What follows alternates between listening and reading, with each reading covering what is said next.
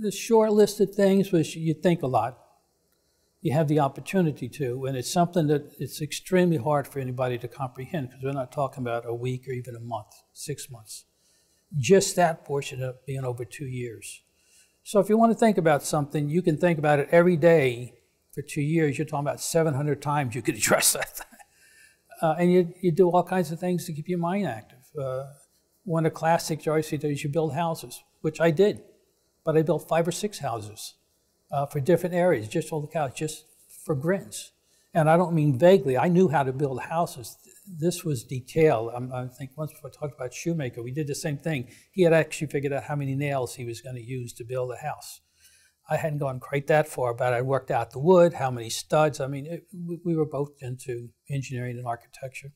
And so building a house was no small thing. I could have come back and built the house and told somebody as though they were looking at drawings, every single thing to do. And I did that 5 or 6 times, scattered around other things. It was cold and hungry, particularly in the wintertime. I had a complete menu for 2 months, everything different every day.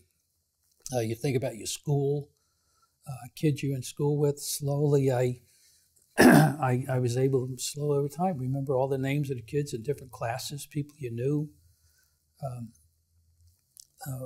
One thing I think I mentioned, once I was working with some Latin. Why? Who knows? Doesn't make any difference. But I was working on a word and I couldn't remember it. And I kept thinking about it. And one night, geez, it could be weeks later, all of a sudden I bolted upright. I was sound asleep, bolted upright. It had finally come to me.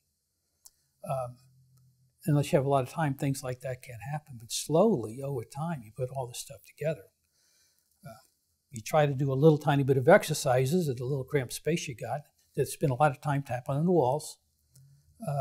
We learned an awful lot from each other. I mean, it wasn't just a casual thing. We would spend a couple hours a day on the wall, talk about all kinds of stuff, family things. I used to tell them that when I got married, I had the advice, guidance, and consent of 9 other people. George was a bachelor too, so he had that availability. I had a lot of, foster fathers, so to speak, my mentors, and I learned a great deal about them.